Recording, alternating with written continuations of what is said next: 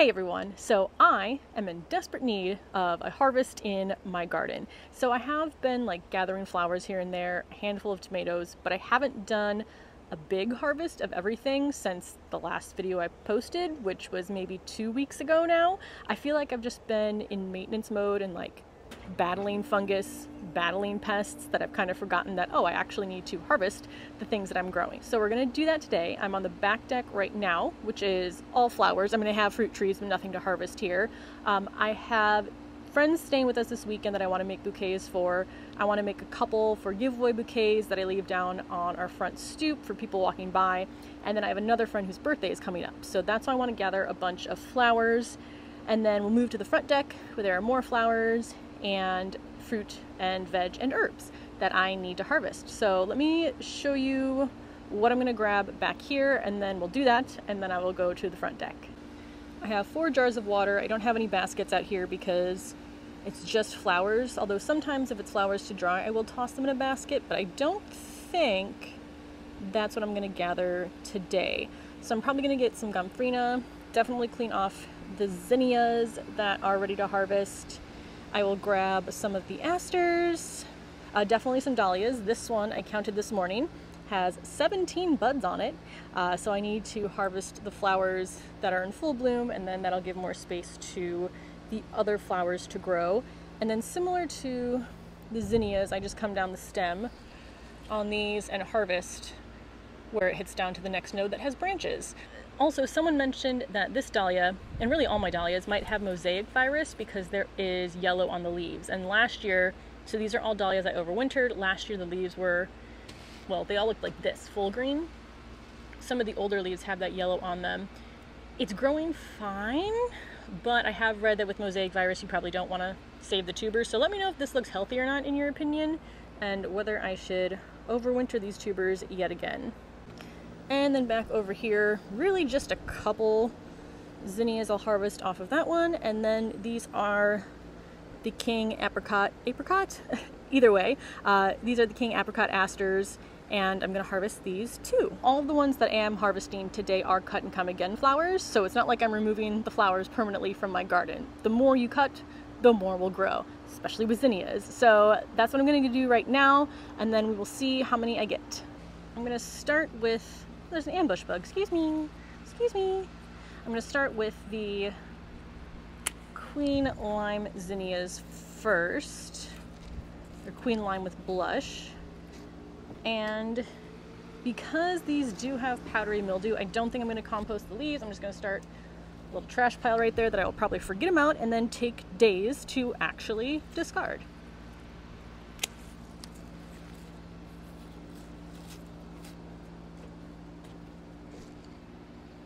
Now obviously the jars I'm putting these in are not the final bouquets I'm going to give away. I just gather them in the jars, I bring them all inside, and then make prettier looking bouquets in there. I'm also hoping too that by harvesting these flowers, that's going to increase the airflow to the plants that have been having the powdery mildew issues.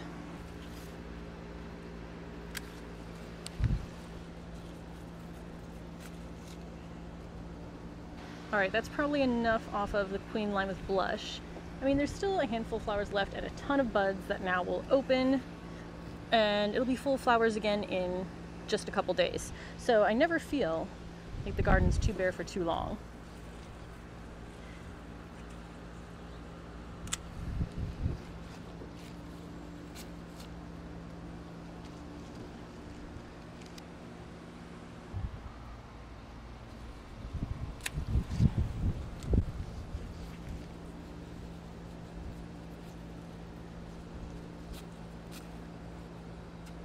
All right, I think that's enough off of those two.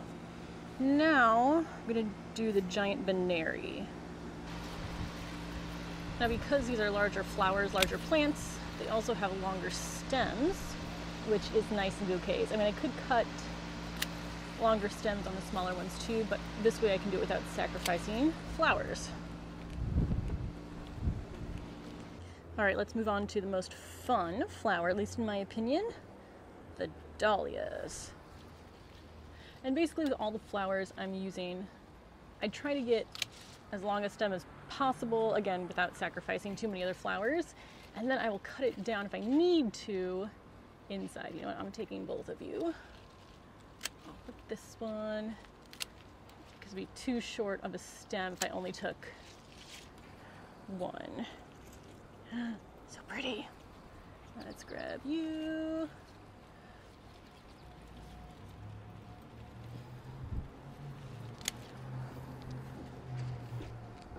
I think we're gonna grab one last one. Maybe that one too, let's see. Let's leave you on for a little bit longer. So I think I got 4, 5 from that one plant. Over to the back wall now for a couple zinnias. Oh, and the asters. I don't remember the names of these zinnias because I got them from a friend and I didn't remember what she told me. So there we are. Those over there. Let's grab you and you. I find the leaves on most of the flowers I grow easy enough to just like drag your hand down and pull them off. You can leave the leaves on them if you like that look better. I always take the leaves off where it'll sit in water because that just keeps the water a little bit fresher. But you can leave the leaves on if you want it to be a little bit fuller in your bouquets.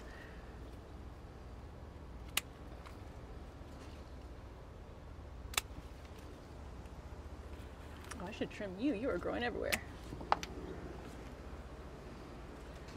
So here's my flower harvest for the back deck. So I have my Autos Thrill Dahlias, I have the Queen Lime, 2 varieties, blush and red zinnias, I have the giant Benary Wine and the unknown zinnias, and then all of my asters. So it's Lady Coral Lavender, Bonita Shell Pink, and then the King Apricot. But I think that looks really nice, and I really like the color palette back here. I think next year I'm going to aim more towards more pastels even, but we'll see. All right, I am gonna have to take these inside. And it's not like I've completely cleared out my flowers at all, so I think that's a pretty good balance of what I can get in a harvest and what's still out here. I did take off all of the giant Benary Wine. That's fine, those will grow back soon. I still have a lot of the asters. Actually I should probably even grab some more of the asters, maybe to dry. Still have dahlia buds. I didn't do any cosmos because a lot of them are still budding. There's just a couple in bloom right now, so I wanted to leave those. But the garden is still full. That's also why I like to have a combination of like flowers to cut versus flowers not to cut, so that there is still color somewhere. Quick bug check before going in, but I'll probably bring some in with me. That's fine. Nothing new.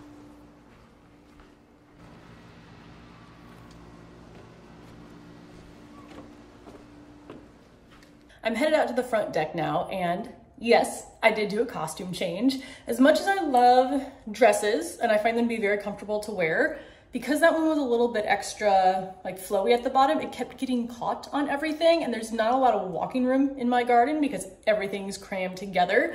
So I just needed something that wasn't gonna get caught on every plant that I walked by. So I had to change. Now we're gonna go out and harvest whatever I can in the front garden. So first things first, if you ever break off a tomato branch and the tomatoes are still green, put the broken branch into some water. It'll start to actually root. You could replant it if you wanted to, but at least it'll give time for the tomatoes on it to ripen. So these were all green when the branch broke off, and now they are ripe and I can harvest.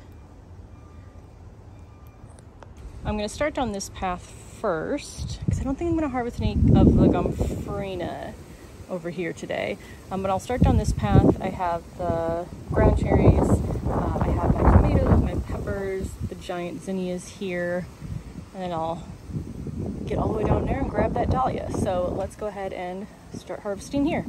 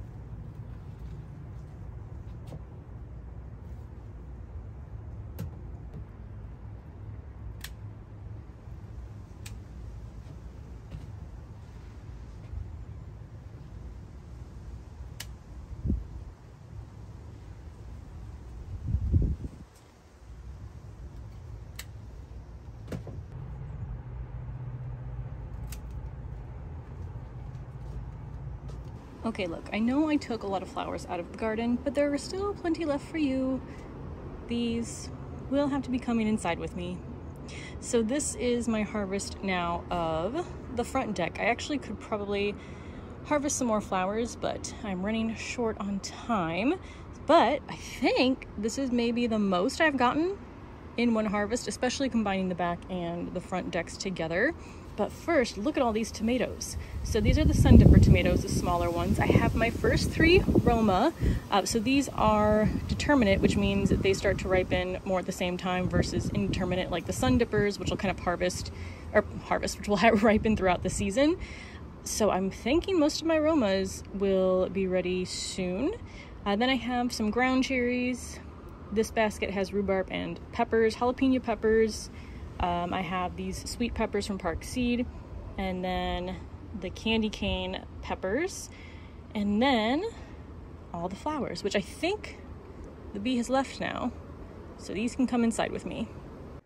And here is the front and back deck harvest all lined up. This makes me so happy. I can get so much from just 2 deck gardens. And even when I had 1, I feel like that would still be a pretty good size harvest for living in the city.